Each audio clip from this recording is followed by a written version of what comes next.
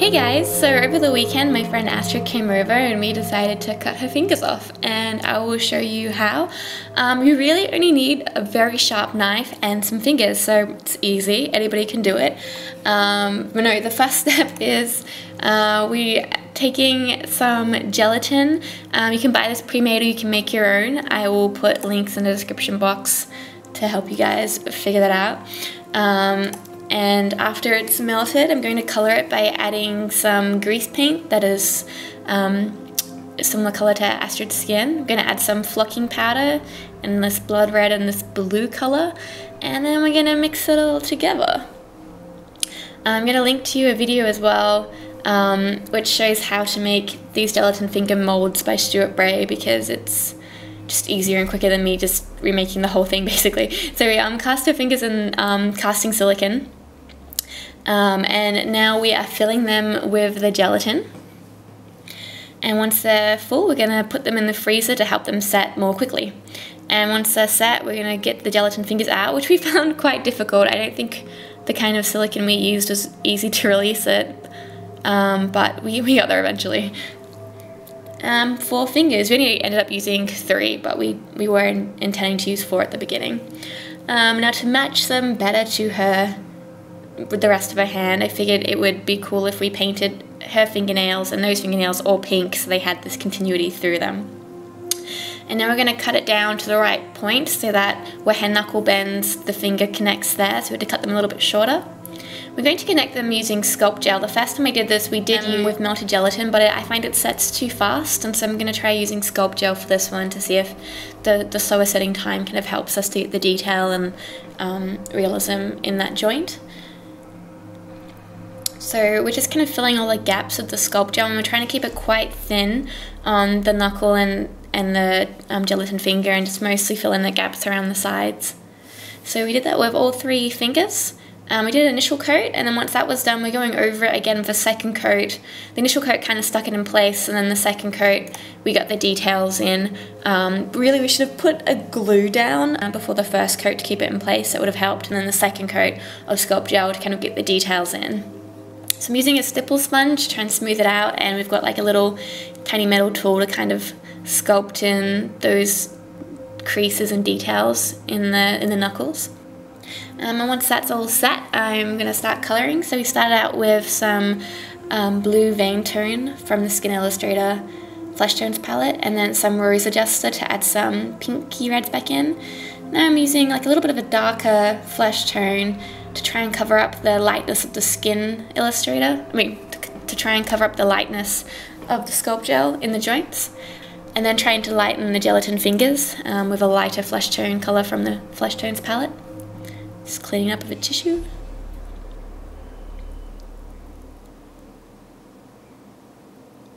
They're so bendy. Now going back in with some more pinks to bring some blood into the gelatin.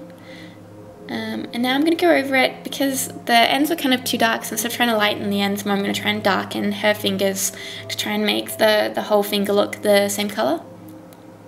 A bit messy. Ugh. It's just in layers, darkening that. Kind of looks like freckles. You can see it's almost matching. It's pretty good. Jelly fingers.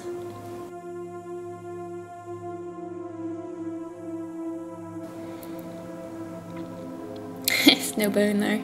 Ugh. I had fun doing that.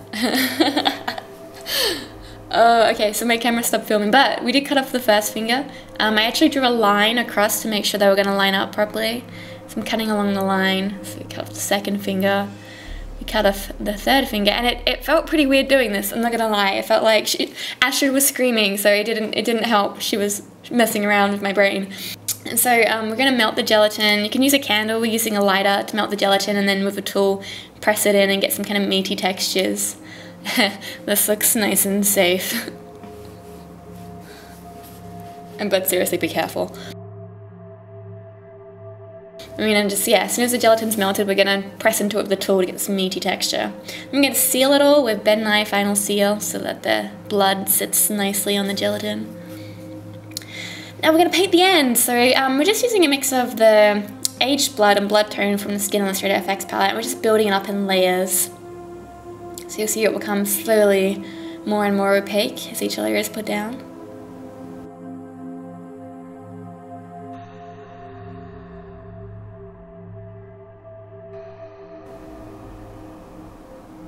So Astrid's nearly finished painting the fingers, getting a little bit on the sides. All good, looks good. Alright, so this is where we're at now. And we're going to add the blood. So we started by putting the blood on the wounds first. This is my favourite blood, Kensington Gore by Mouldlife in Aged.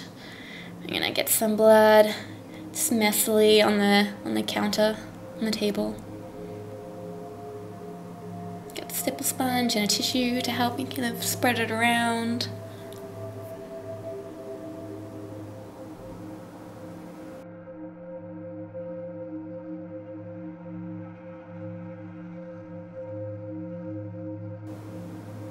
Gonna add a puddle.